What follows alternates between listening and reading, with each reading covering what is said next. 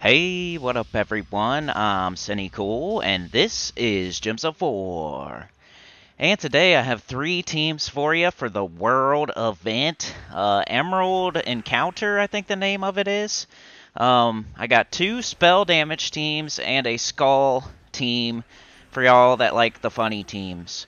We got here in this first one, this is, hey, if you have access to everything, this would be the team that you would use, and then I have an epic and under team for everybody that doesn't have all the mythics and stuff, and then I have a skull team for people that like the funny teams.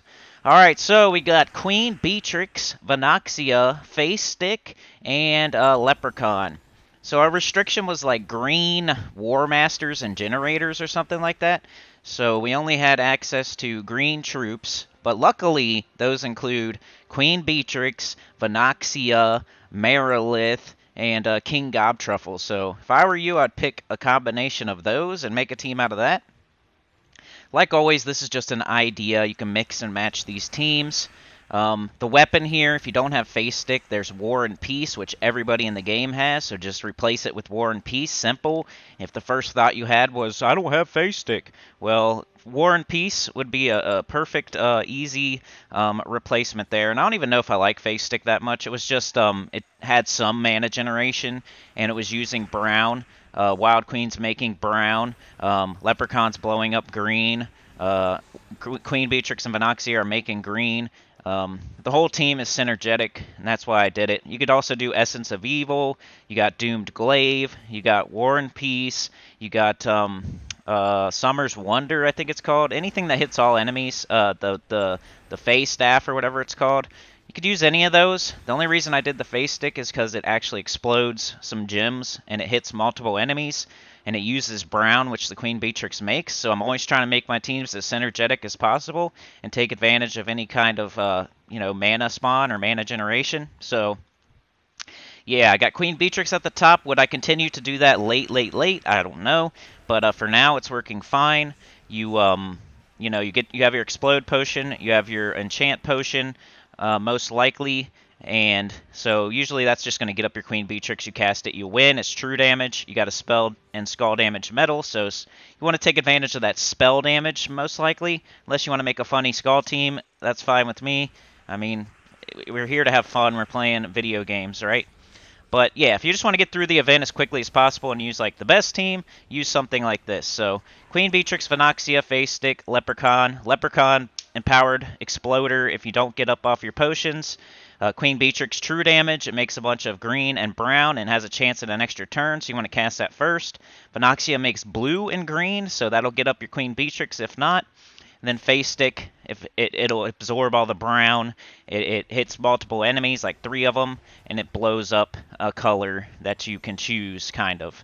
Choose the enemy's color, it blows up. Choose like a green enemy, maybe, and you'll explode, and you'll get everybody else up. So everything on the team has mana generation, and 3 of them hit multiple enemies, 2 of them being true damage, so I think that's one of the best ways you could go.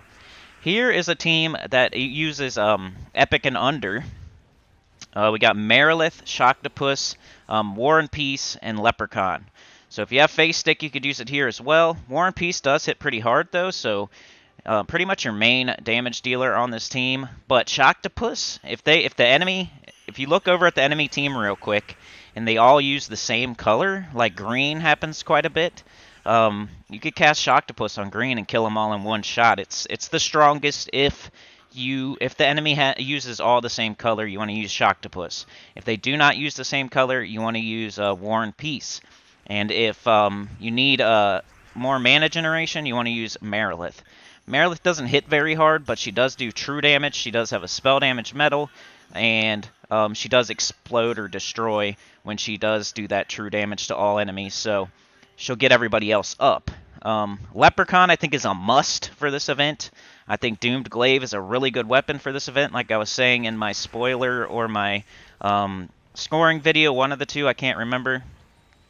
Doomed weapons that hit all enemies and convert to a skull are going to be really good when you have skull and spell damage metal, because it does both. So Doomed Glaive would be good here as well. I think if you want to do Gobtruffle, Doomed Glaive, Leprechaun or something like that would be a great idea. But true damage, usually the way you want to go, because then you don't even have to hit their armor at all. You're hitting all enemies for true damage.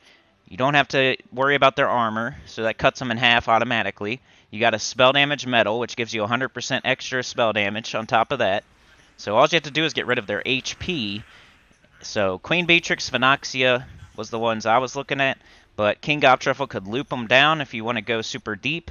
And you could do something like King Gobtruffle, Doomed Glaive, Leprechaun. We don't have access to Mirage Queen or King Averon, so you'd have to do Leprechaun once again.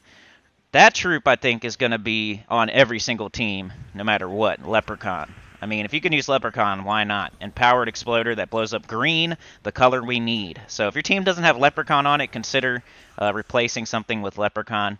If you're a low-level player, consider using Marilith. If you're a high-level player, Doomed Glaive, Queen Beatrix, King Gobtruffle, something like that. But I do have a funny skull team for you coming up for those of you who want to do something different. I know this gets boring and you want to do something else sometimes.